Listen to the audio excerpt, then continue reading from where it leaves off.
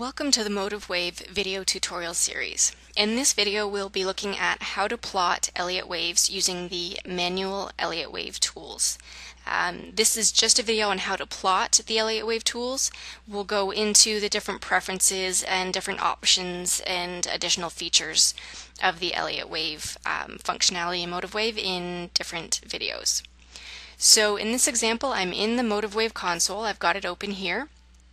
And then I've opened up the S&P index in a new chart just so that it gives me a little more real estate to work with. And I use the S&P just because there tends to be some good wave formations on the S&P index. And I'm looking at the 1 day so that we've got plenty of space. So normally when you're coming into MotiveWave, your cursor is on the drag tool, which looks like a little hand. And there are a couple of ways to get to the Elliott Wave tools. If you're already familiar with Elliott Wave and you have a generally good understanding of how the wave patterns are laid out and how you would plot them, then you can use the Elliott Wave tools from the Tools drop-down menu, and that is up here. So right now I'm on the drag tool. You can see it's the little hand.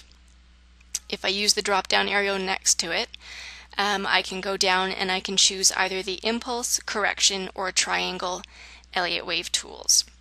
So in this example I'm going to choose impulse, and you can see my cursor changes to the little wave symbol with the plus and the little dot. And the little dot is what you're using to point out the or to plot the points you want. So I simply just mark out the 5-wave pattern. So I'm not saying this is the specific Elliott wave pattern you should be plotting. I'm just using this for demonstration purposes. But I'm going to come down here, and you can see when I'm over the bars, as I hover, a little red square shows up and highlights that bar. That means when you click, it will actually attach the count to that specific bar. So it's actually attached to the bars in the chart instead of just being a text label. So I'm going to come down here and start there. 1, 2, 3, 4, and 5. So once you click the 5th point, it automatically fills in the wave pattern for you, and you can always manually adjust these points afterwards.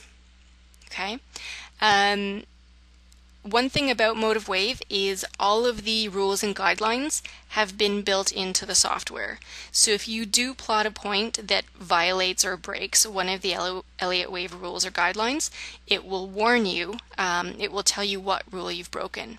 So for example, if I had plotted this 3rd point here, for example, I get 2 little warning things. So on the 3, if I hover over it, it says wave 3 does not complete beyond the termination of wave 1. So it's telling me I need to move this point so that it's higher than wave 1. So if I move that back up here, that disappears. This still has a problem. So I move over here. This says wave 4 terminates before the end of wave 3. So this is telling you it should be lower than number 3. So if I move 3 back up here, now it's saying that this is a valid layout. It may not be the proper layout, but it's not breaking any of the rules. So that's one way to plot your points.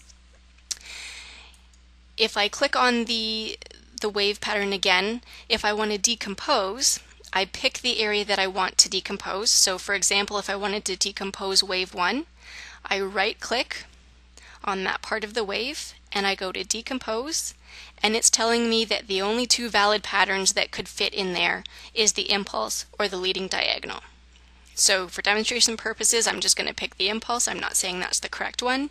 I choose that, and it automatically tries to fit in those points. And if you want to move those points around, you just click on that and move them around, wire them up to wherever you want. So it puts in the pattern of the impulse, and then you can just wire it up however you like. And then when I click off, it's in there. Again, if I wanted to decompose wave 3 here, I would just right click on that choose decompose, and it's telling me this time the only option is an impulse. So I do that. It gives me the proper layout of an impulse with 3 being higher than 4, etc. And then you just line it up to where you want it. So I'll just move those around. And again, I'm getting a message here. It says wave 3 is the shortest wave. So there we go. So that's how to plot using the tools from the drop-down tools menu, if you're very familiar with Elliott Wave.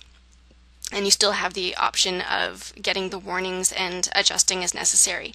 If you're new to Elliott Wave, or if you want some more options than are listed in that tools dropdown, you can open the components panel. So if I go to view here and I choose components, it's going to open up this components area on the left side, and it's got different tabs for the different options.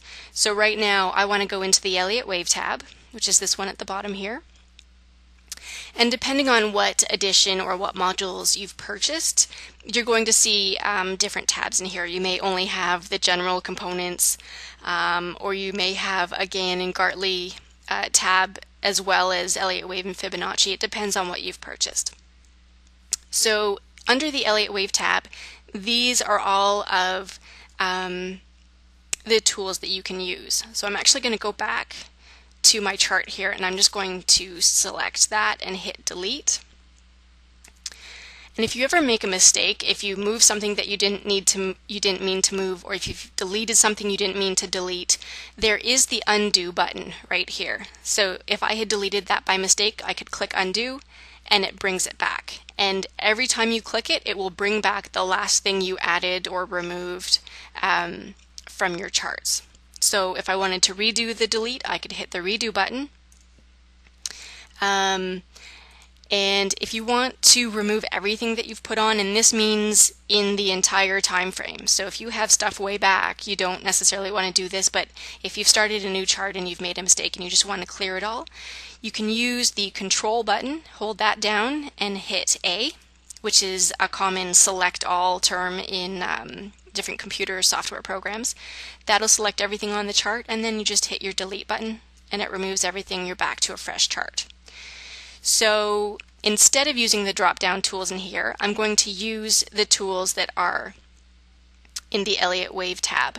So again, if I wanted to do an impulse, I would come up here, and you have different options. I can either double click and it will pop it onto the chart, or I could right click and say add to, and I've only got one graph here right now, so I would say add to price graph, or I can click and drag this over. So whichever way, if you're a double clicker or a right clicker or a click and drag, all of those options are available to you. And I don't need 2 of them on the chart, so I'll just delete that one. It was highlighted, so I just hit the delete button. So this is telling me, or giving me, the shape that I want to try and match up on the chart. So if I take the 0, it looks like maybe that could go there, and this could go here, and that could go there, and that could go there, and 5 up here. And that's a simple way to do it. So if you are still learning Elliott Wave, trying to get used to the patterns, this will be very helpful for you because you can see what the pattern should generally look like. And that's it for the general use of plotting the points onto the charts. Again, if you wanted to decompose any of these, you can just right click, choose decompose, and pick one of the options that are available to you, and then line up. Again, it gives you the pattern it should follow, and you just take those points and match them up to the bars.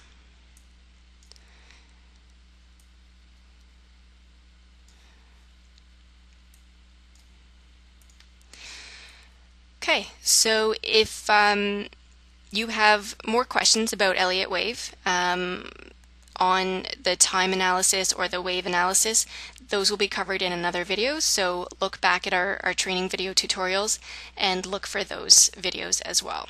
There's also an AutoWave video for Elliott Wave. If you do have the AutoWave functionality, look for that video as well. Thank you very much.